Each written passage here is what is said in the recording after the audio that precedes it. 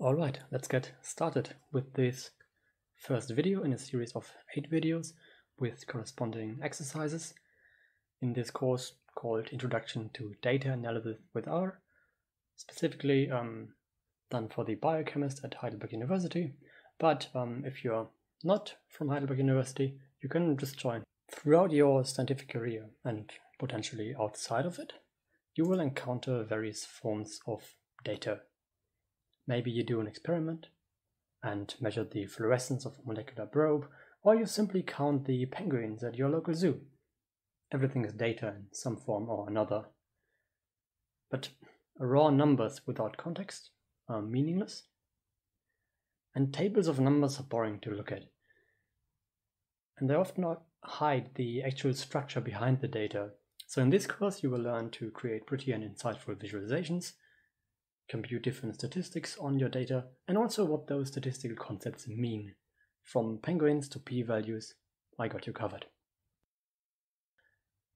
Speaking of I am Yannick Boer. I'm a biochemist just like you, but lately I've actually been doing mostly bioinformatics.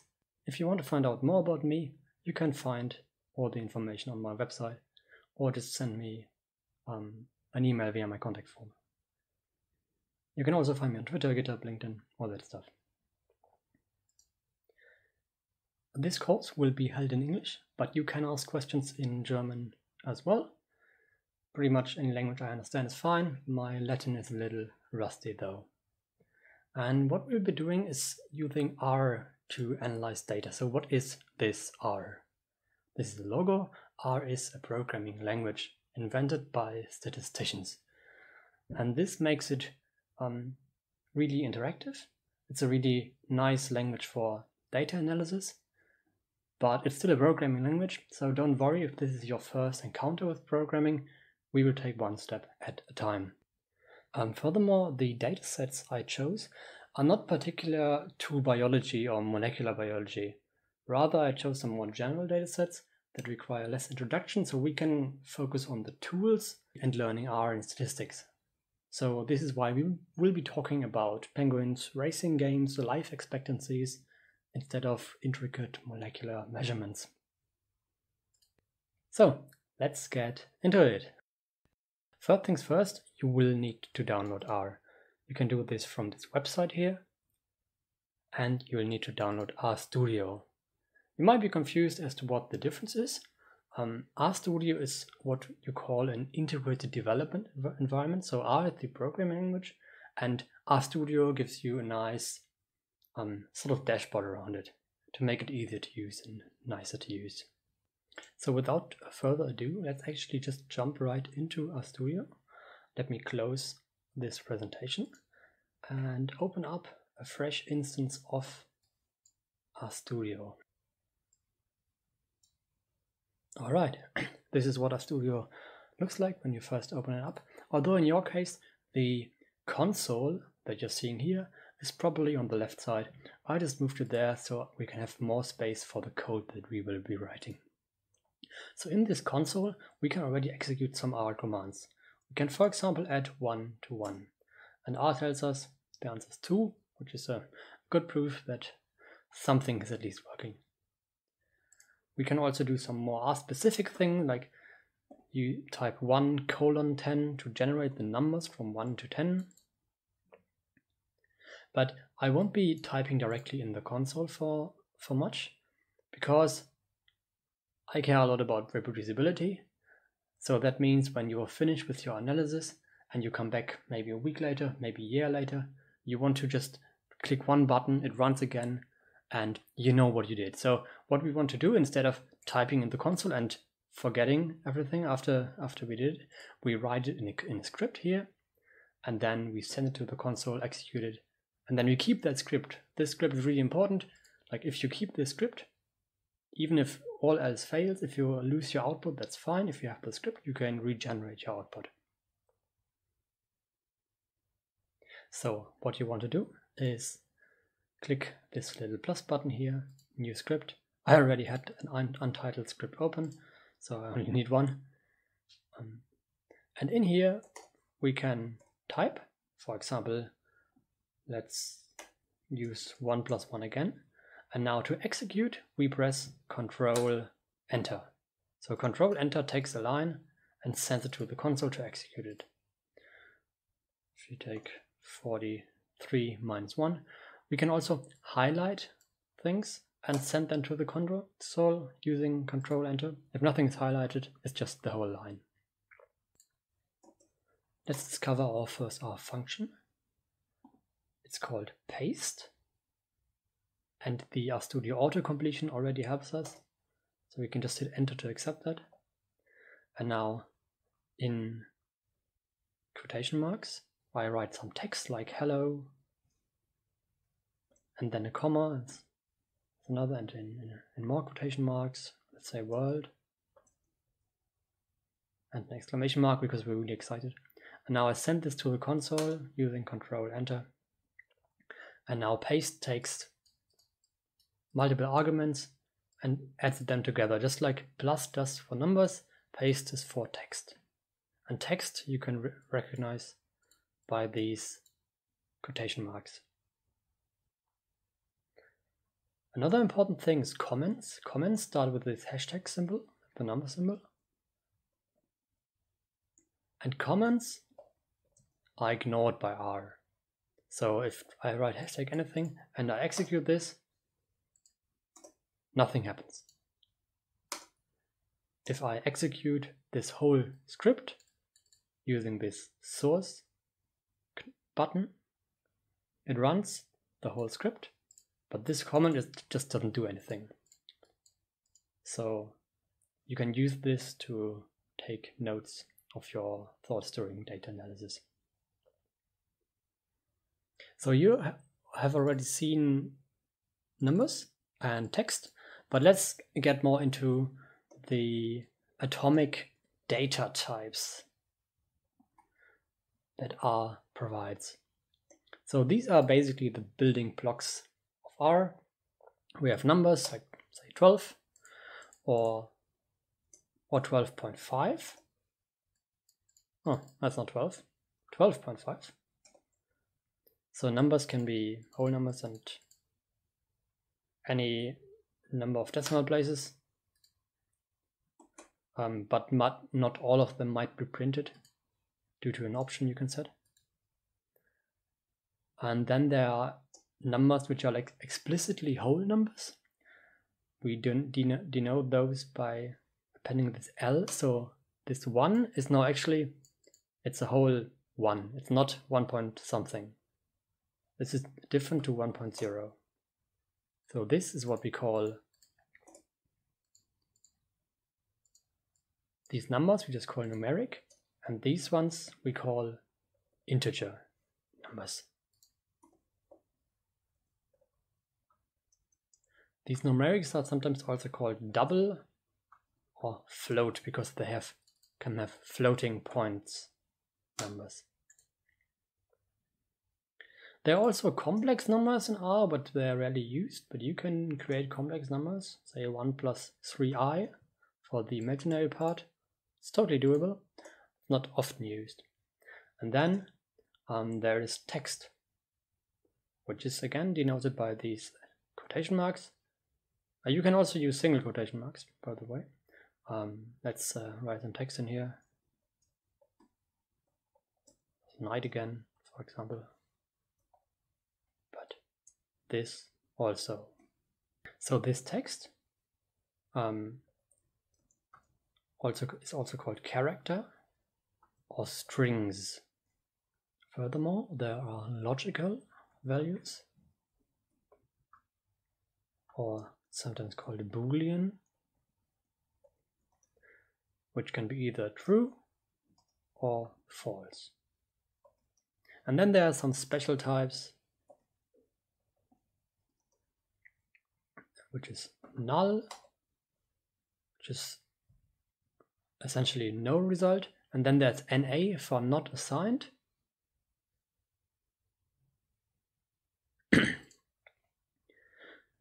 Which means we didn't know the answer. This has also some implications on other operations. This NA is contagious. So say we want to add 1 to NA, the answer will always be NA, because if you add 1 to something which you don't know, you also don't know the answer. Or the maximum, using the max function of NA, and 12 and 1 and 0 is NA, because, well, we don't know the answer. It could be anything. We can ask for the type of any object in R using the type of function. Say type of hello is character. There's also a concept called factors, but we will get into those later when we actually need them. So quite often you will want to store the result of a computation to reuse later, or to simply give it a sensible name and make your code more readable. This is what variables are for. We can create them by assigning something to them. And for this we need the assignment operator, which is less than and a minus sign. This is the assignment operator. We can quickly insert one using RStudio's shortcut Alt-. So let's assign something to a variable called myNumber and call it 42. And now whenever we use myNumber, we get 42, so we can use this in any context that we would normally use 42. So we can do operations with it. We can say, what's my number plus 54, and we get the result. We can also say create some more variables like x, let's call it 41, and y, let's assign 1 to it, and then we can add x and y. Now if I execute this line now, notice we get an error, object x not found. This is because I didn't execute these lines first. So let me execute those, and now it works. And in this case it makes sense, because this is the natural order of execution from top to bottom. In a script you could generally just jump around and execute things in whatever order you want, but keep in mind, if we run this whole script using the source button, it will run from top to bottom. So we want to make sure we follow a logical sequence. Also, say we have x is 1 in this case, and then we say y is x plus 1, and now we run this. Right, now 1 is 2, y is 2, that's good. If I now assign 1000 to x, and now I look at y is still 2. So even if the dependencies of some expression change later on, this expression doesn't change unless we were to execute this again now. So now if I run this, I get 1001. Let's talk a little bit about how you can name your variables. So there's one convention called snake case, because variable names cannot have spaces. So in order to, instead of a space, you just use an underscore. So we call it, say, main character name quotes. Okay. Sometimes people also use camel case, where you just capitalize whenever you sort of change a word, like book title. So the name of the wind. And now we can use those variables.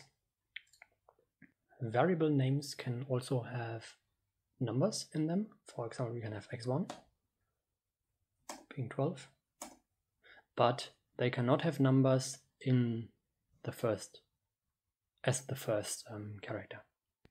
All right, now we're getting to sort of my favorite topic, functions.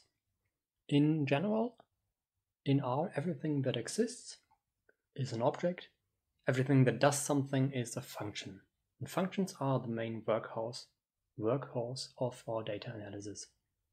For example, there are mathematical functions like the sine, and we can get the sine of x equals 1 or 0, and this is 0 as well, or 1 is 0.8 something. I think there's also pi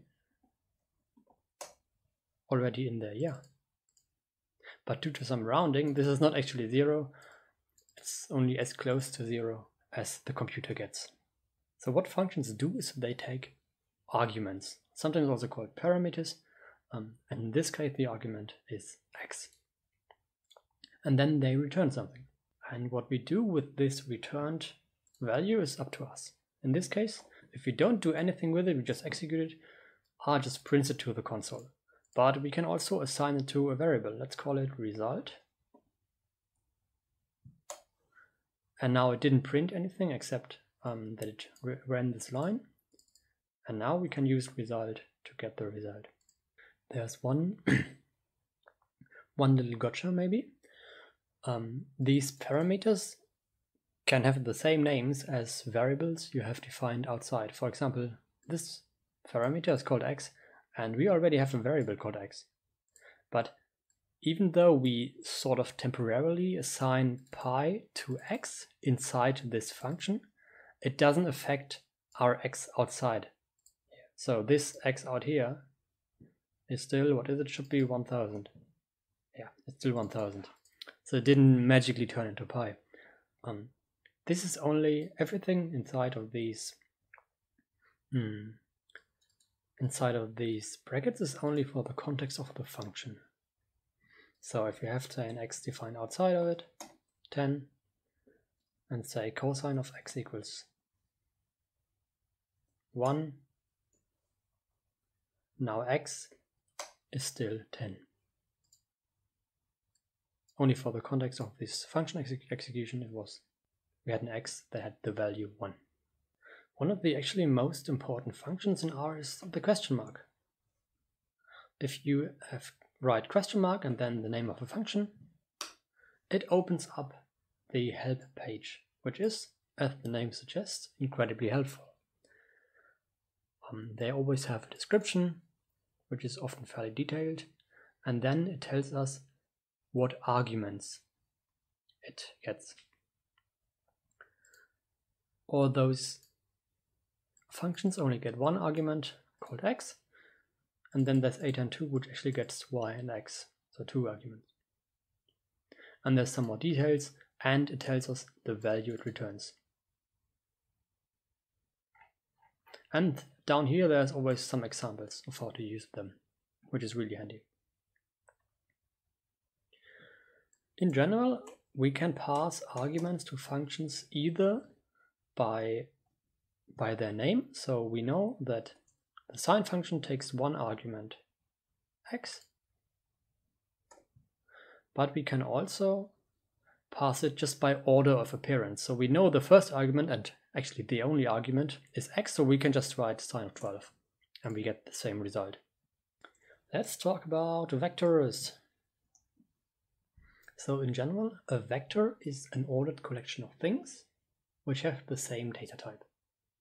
So a data type is something like numbers, numeric, text, so character or string, whole numbers, integers. And the basic data types in R are all vectors by default, which means they can actually contain more than one entry. We can create a vector ourselves using the function c for combine. So c, and then we pass arguments to the function c in these brackets. So 1 maybe, and 2, and 3, and 4, and 5. If I execute this, I get a vector with the numbers 1, 2, 3, 4, 5. And I can assign this again to x. That's, I guess, fine. It's not like real analysis code. In general, you would want better names for your variables and not use the same name over and over again. But now x is numbers from 1 to 5. We can also have vectors of words. So yeah, this is a word as well, more text. So this is what we will call a character vector. We can also generate vector of Boolean values. True, false, if I can type. Let's say true again. What we can't have is a vector where the data types are different. So if we try to create a vector with like 1 and 2 and 3, we have 2 numbers and text.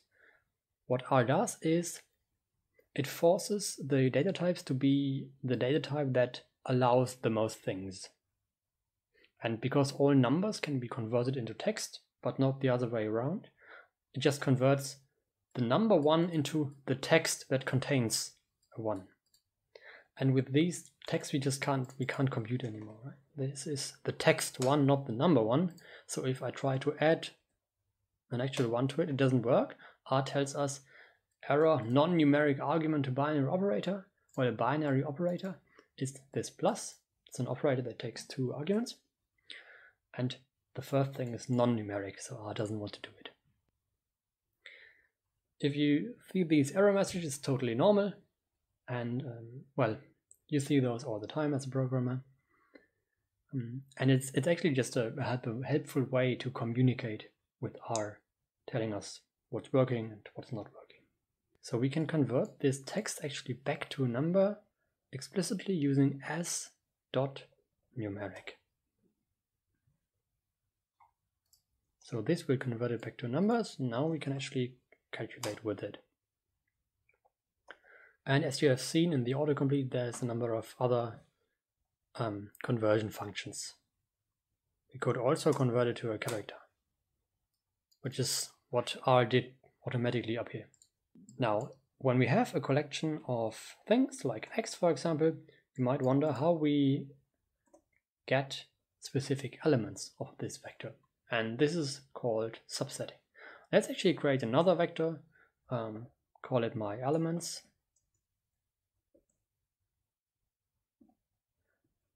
And the first we just call first, the second element we call second, and the third element we conveniently call third.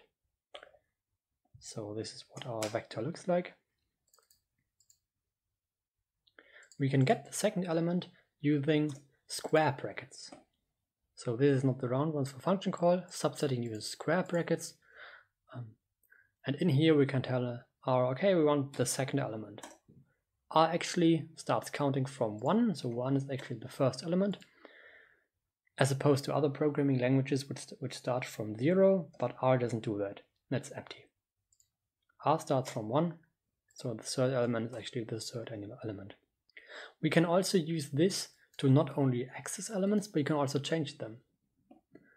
If I assign this to the third element, say a new thing, and now I look at my elements, now we have first, second, and a new thing. Vectors can also have names, which is convenient because then we don't need to reference them by their position, we can also reference them by their names. So we use the function names of my elements, and if we execute this, well, R tells us there's no names here, but we can assign to this function call actually. So we assign some names.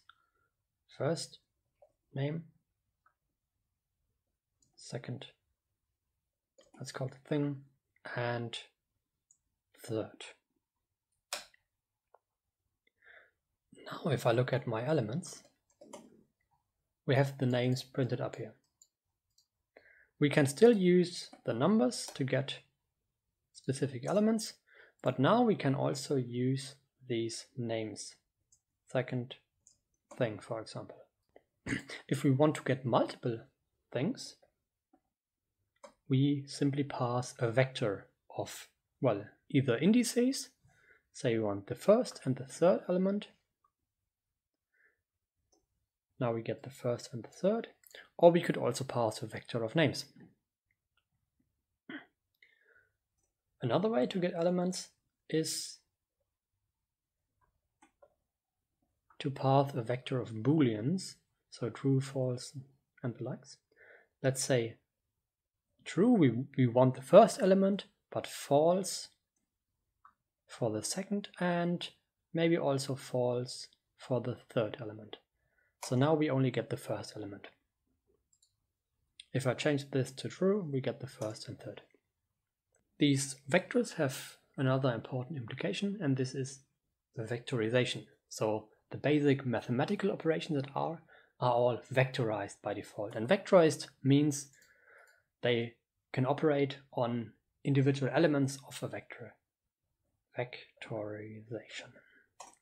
So let's take again a vector x. I'm sorry about those names, but let's make it 1, 2, 3 and 42 and 5 and 2 again maybe. Alright. If I now look at x, we get these numbers. I can multiply, for example, this vector by 2, and now what we get is double each element. Same if we add 1, or let's add 100 to it. We add 100 to every element. However, this does not change the original x, so x is still the same. If we want to change x, we need to assign back 2x. And now x changed. There is a really handy way of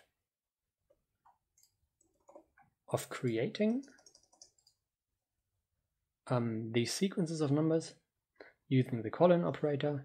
I've shown in the very beginning. So let's say 1 to 10 are the numbers from 1 to 10. If we want to get a bit more specific, we can use the sec function for sequence. Oh, if I either type question mark sec, we get the help. I can also press F1 over the function. F1 sends you straight to the help page. It's really, really handy. It's maybe my most used key. Now if I trigger autocomplete in here using tab or control spacebar, well, it just tells us to get arguments from other methods. So let's actually look in here. It takes the arguments from and to and by and maybe length out or along with. So let's use from 1 to, let's say 10, but only by 2. And now we get all uneven numbers. So we just learned about the sign and the sec and the max function, but there's more. Not only in the sense that there are more functions in R, I mean, what kind of language would that be with only a couple of verbs? But also in a more powerful way, because we can define our own functions. So this enables us to take maybe a complicated sequence of steps that we need in a later part of the analysis again and again, just write it into a function and then we can use it again and again, just like we use these built-in functions. So let's define a function. It goes like this. We write a name for the function, and then the assignment operator and the function keyword, which is basically like a function.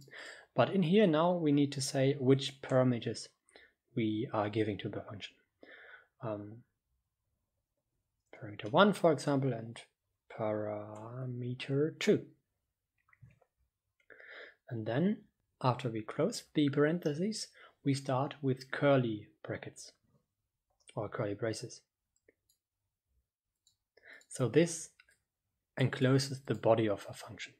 It's like the name for a function and our function head in a way, and then you have the body of a function which actually does the computations. For example, let's create a result and assign parameter 1 plus parameter 2 to it. And then we return the result. Now I executed this by just putting my cursor on this line, pressing Ctrl Enter. And now I can use a name for the function like we used earlier functions. Say I give it 1 and 41, and we get 42. That's good. Now there's a couple of things we can improve about this function. Firstly, it doesn't have a very nice name. So let's create this function again, but this time we give it another name. Actually, this function is called add because it adds two numbers. And it's a function of, let's call these parameters for sake of brevity, x and y. And what it does is it adds x and y, and that's it. Because by default, if we don't use return inside a function, R will simply return the last expression.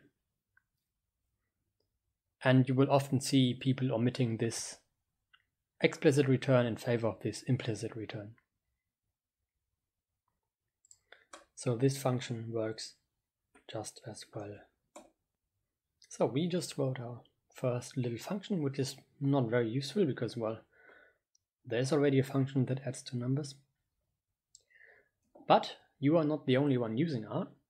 There's a whole community of people out there writing functions.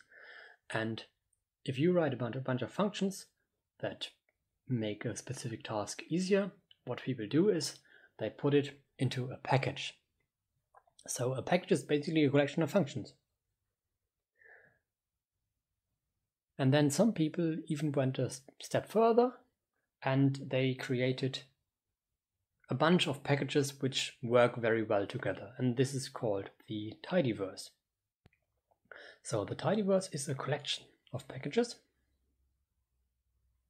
which make our data analysis task way easier and more straightforward. They also iron out some of the wrinkles in R's default functions and make it more consistent, so it's way easier to learn and use. So how do we get these packages? For this, we need the function install.packages, and then we give it the name of a package, like tidyverse.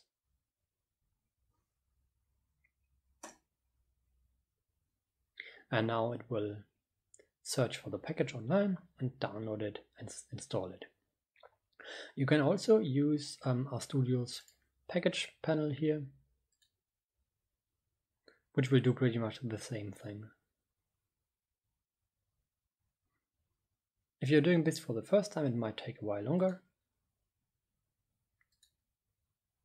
but you can also search for packages here. Notice that I didn't write the install packages function in our script because, well, if this is an actual script for our data analysis, we don't want to install the package every time we run the analysis. This is one exception to writing everything in the script. This is what I just run in the console because you only need to install a package once and then maybe sometimes update it. Now, how do we actually use the functions from this package? We use the function library.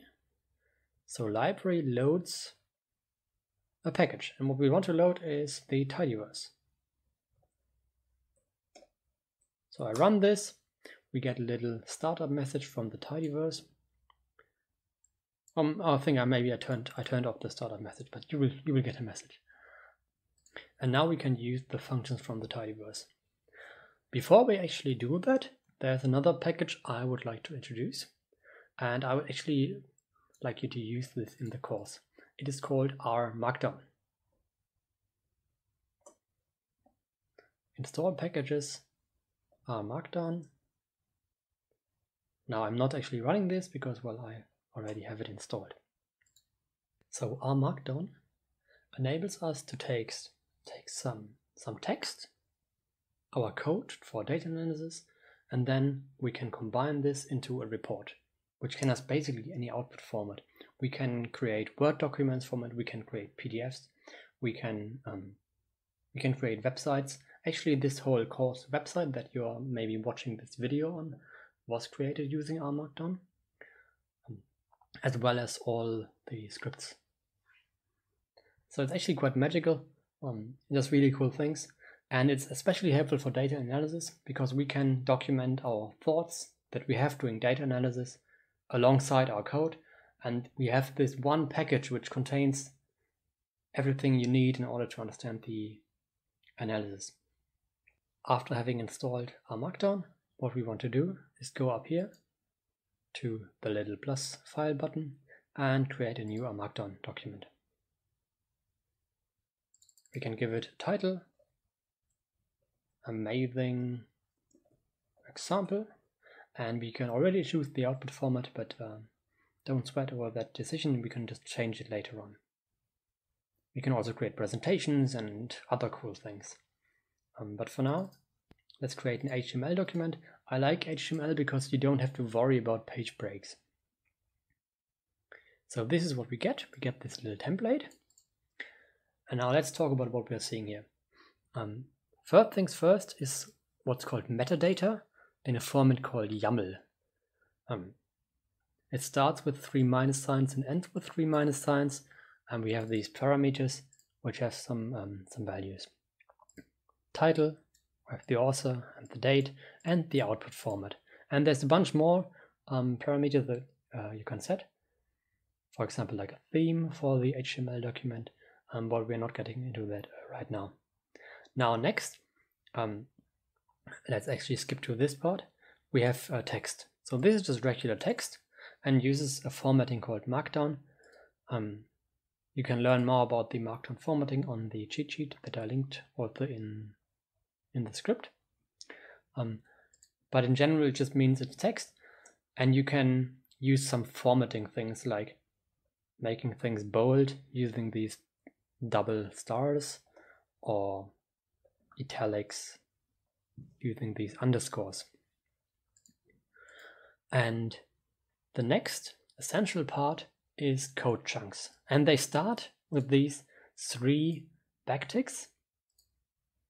Now where those are depends on your keyboard. I hope you'll find them.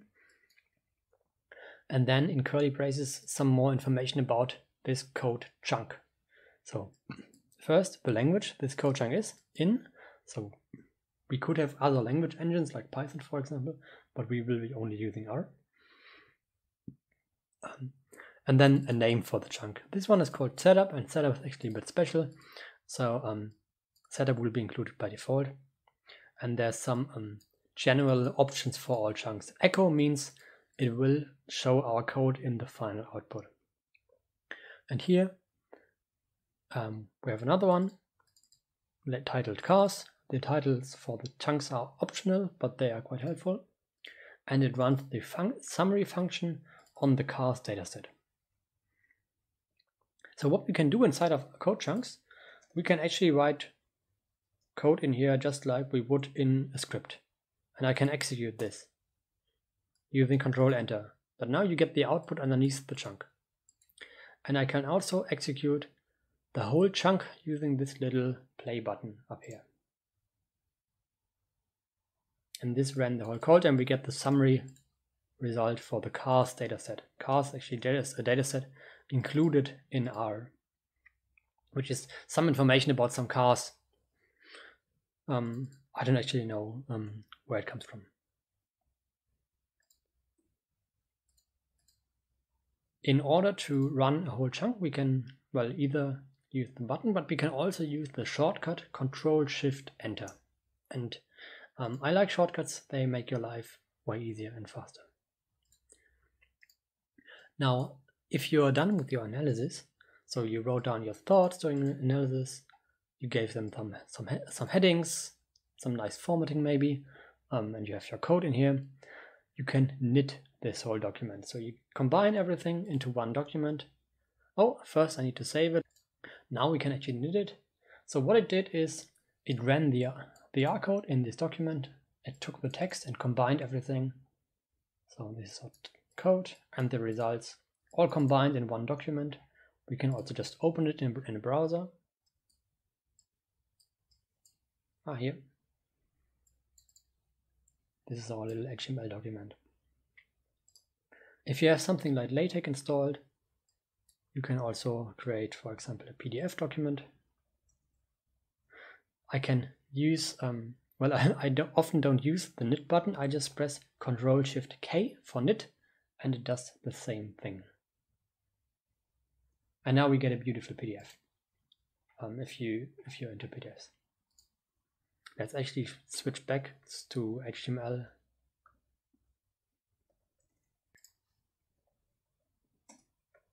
Actually, if we look into our Markdown HTML document, open up the help page for this, we can see more options that we could potentially put into this YAML header here. For example, let me introduce you to the theme function, the theme parameter. So instead of writing an HTML document, we put it on a new line, indented. YAML is quite specific about indentation. And then again on a new line, indented theme flatly, save and knit again. And now we get actually a different look. The size of these code chunks is not limited. You can write really large or really small chunks, but try to keep them in like a sensible structure and order. So we actually don't need this example text here. What we want to do is explore our first data set, and I'm making this a heading. And well, I have you installing a bunch of packages today, but the dataset we will be using is actually in a package. So packages can not only contain functions, they can also contain some more datasets to work with. And what you will want to do is install .packages Palmer penguins. Let me insert a new code chunk. Oh, I didn't tell you yet how to insert a new code chunk. You can either use the little plus button up here to insert a new R chunk, for example. But what I do is Ctrl-Alt-I. See there, it's the shortcut is also in the script. Ctrl-Alt-I. So let's load our packages.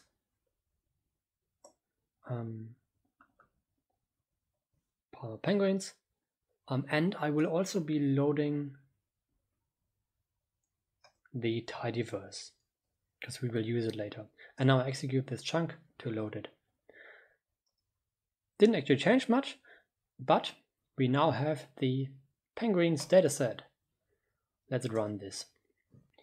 So here we have some data from the Palmer archipelago in Antarctica about 3 islands where we have 3 different penguin species, and they collected the bill lengths, the bill depth, the flipper lengths, body mass, sex, and year at which it was recorded. It's actually a bunch of interesting information. We can learn more about the structure of an object or dataset using the function str for structure. So it tells us species is a factor. We'll get later into what factors do. Island is a factor, bill length is numeric, bill depth, flipper length, integers, body mass, only whole numbers. So before we get deeper into this actual data set, let's talk about the format that our data is in. This is what we call a data frame, or in the tidyverse it's called a tibble, which sounds a bit like table, so it's a tibble. And these are actually built on top of a data structure called lists. So I want to actually talk about lists first before we get into data frames, and then we talk about the penguins. So let's create a list using the function list, and in list we can actually have different data types. What we couldn't do with atomic vectors, we can now do with lists. For example, this list has a 1, it has some text, it even has another vector inside of it. And lists can also contain other lists. Let's look at my list. Now R gives us these square brackets. Previously we only saw these single brackets, and this already gives us a hint at how we can subset, so take individual pieces of lists. If we used double square brackets, we get individual elements of the list. For example, the third element is this vector. There's a bit of a gotcha here, because if we use single brackets, we get something as well, but notice there's still this double bracketed 1 in here. So single brackets on a list actually give us another list back. So what we get here, if we use single brackets and then one element, is a list with one element, and this one element is the vector. However, if we use double square brackets, we actually get the element. This is something you might want to be aware of. Lists can also have names, and we can also create those names right during creation of the list. So let's create a new list, which we conveniently call new list. And I think I want to create a new line here. R actually doesn't care about new lines and empty space, which is why we can have this nice formatting here. So let's say X is the numbers from 1 to 3. Y is some random other numbers, and let's call our third element third and put some text in here.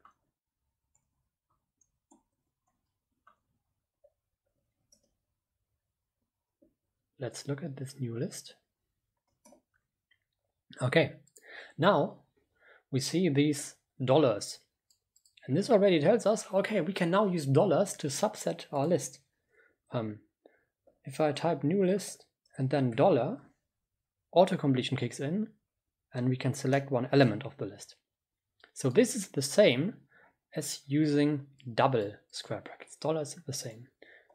We can also use the old way of selecting things by name, but the dollar is more convenient because it gives us the auto-completion.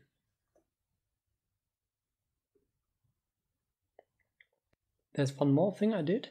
Notice that I put vectors into this list, but I made sure that all vectors have the same length. This is not in general a requirement for lists, but what I want to do now is use the function as_data_frame on this new list. Oops. So a data frame is basically a more restricted list in which all elements must be vectors of the same length. They can also be lists of the same length, but they must be the same length. Let's call it our first df. Okay, for data frame. And it also prints quite nicely. There's one difference between this data frame. If we just print it in the console, it looks like this. And the penguins dataset.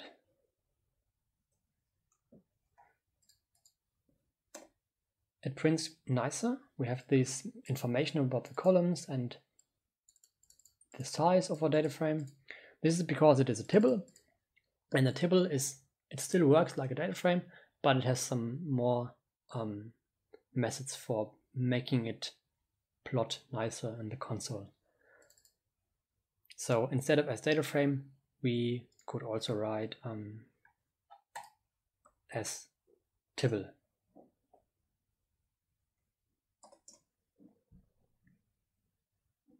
Oh, actually, R tells us the new name for this is as_tibble. This is because dots in function names are a bit outdated. They are still in a lot of old R functions, and they are not going away, but they can be confusing. So try not to use dots in your function variable names. So this is why the tidyverse uses underscores instead. All right, let's get into some visualizations. We have these 3 lovely penguin species, Chinstrap, Gentoo and Adelie. And we have a bunch of information about them in our penguins dataset. So what we want to do now is use one package from the tidyverse. Like I said, the tidyverse is a collection of packages, so one of those packages is called ggplot2. Well, ggplot2 because the first ggplot he had some better ideas afterwards, so he made ggplot2. And ggplot2 stands for Grammar of Graphics plot, and this Grammar of Graphics was invented by someone called Leland Wilkinson. Link is also in the script. And then Hadley Wickham came along and modified this a bit and turned it into an R package. So we can actually use this grammar to not only talk about visualizations the same way we talk about language, but also to build up visualizations from these individual layers. So we got these geoms, which are geometric objects, which make up our ggplot. We have some themes we can apply. We have aesthetics, which map how features of our data map to geometric objects. Before we look at the code that I used to create this plot, let's actually talk about what we need in order to create this plot and thus sort of discover this grammar of graphics ourselves. So firstly, we have this general plot area, and on there we have these features of our data. So every data point belongs to one of those 3 species and has a sex. It also has a flipper length and a bill length. So every data point corresponds to one penguin. And then there's some way of mapping these features to aesthetic properties of the plot. For example, the flipper length is mapped to the x-axis, and the species is mapped to the color. This is what we call an aesthetic mapping. Then we have a title and all that. But now we also need some geometric objects to represent those aesthetics, and for this we have points and triangles. So you could call both of those points, but the shape is actually mapped to the sex. Let's create this plot step by step. We call the function ggplot from the ggplot2 package. We don't need to load it because we already loaded the whole tidyverse, which includes ggplot. And the first argument to it is the data. So let's put the penguins in there. And now we get, oh, an empty plot. That's something. Now the next thing we'll want to do is add this aesthetic mapping that I talked about. We can either do this in here, mapping, or we can add it straight away. So all the layers in ggplot are combined together using the add, the little plus symbol. And I usually do this on a new line. To add aesthetic mappings, we use the function AES. So we add this to the plot. What we want on the x-axis is the flipper. Let me put this up here so I can see what we are talking about. We want the flipper length in millimeter. On the y-axis, I think we want the bill length. I just copy and paste these. And as the color, we want to use the species information. And for the shape, we want to use sex information for the penguins. Now, our plot now has the correct dimensions and some scaling, but there's no geometric objects to represent our mapping. So what I want to do is add some points. All the geometric objects start with geom underscore, and we want geom point. Now if I run this, ta-da, we get some points and they have the correct shape. Notice that these colors are actually different than the first plot. This is because how you map an aesthetic like color to a feature is governed by scales. And this is just the default color scale. So scales can vary the x-axis scale, they can also vary colors and shapes and all that. So what we want to do is scale underscore, and now we get all the scale functions through autocomplete. So what we want to do is scale color, and I'm actually just using, let me use the color brewer package. Scale color brewer, which just has some nice color palettes. So we want a qualitative color palette. If you want to know more about how this works, you can look at the help function for scale color brewer. Now we get different colors. And something else was different about this plot, which is like the overall theme, how the plot looks. And it also had a title and a subtitle. So titles and labels and all that are changed using the labs function. So the x labels for x, for example, we want flipper length, and then we want millimeter in the square brackets. For y, we want the bill length and millimeter in square brackets, which just looks nicer than using these underscores. And then title is gonna be amazing penguin plot, exclamation mark of course. Right, you can already guess that the subtitle would just be subtitle. And then we add some theming to it. We can do everything inside of this theme function. We just specify a bunch of things. But first, let's start with some preset, like theme light, for example. Or actually, what I used up here is theme minimal. And then if we want to specify more individual things, we can go into the theme function. And then, for example, the legend.text we want to change. And all these parameters inside of the theme function, they take a specification for how these elements should look like, these elements the theme is specifying. And these specifications are generated using the element function. So element underscore text. And now we get more information about how we can change text. So let's actually make the font face bold. And this changes the legend text in here to be a bold font.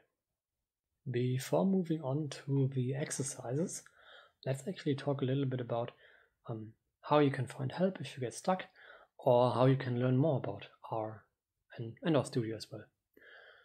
And to do that, let me pull down,